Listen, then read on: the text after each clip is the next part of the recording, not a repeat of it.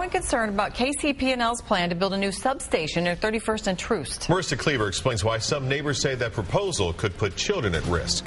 KCP&L hopes to build their substation in this lot at 30th and Forest. That's alarming to those who live nearby. I do believe that there is a health risk.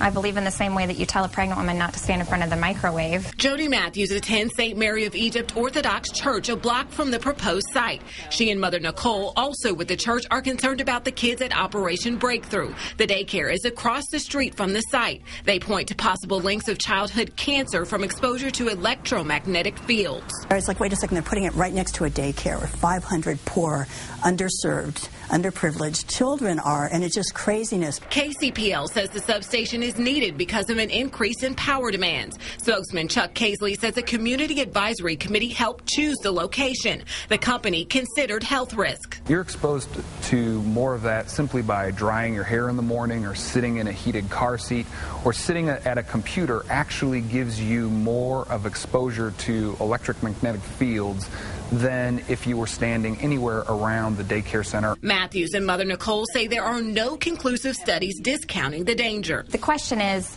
why take the risk? The head of Operation Breakthrough says they formed a special board committee to look into the issue. They are consulting with doctors to determine if there are any health or safety concerns in regard to the substation.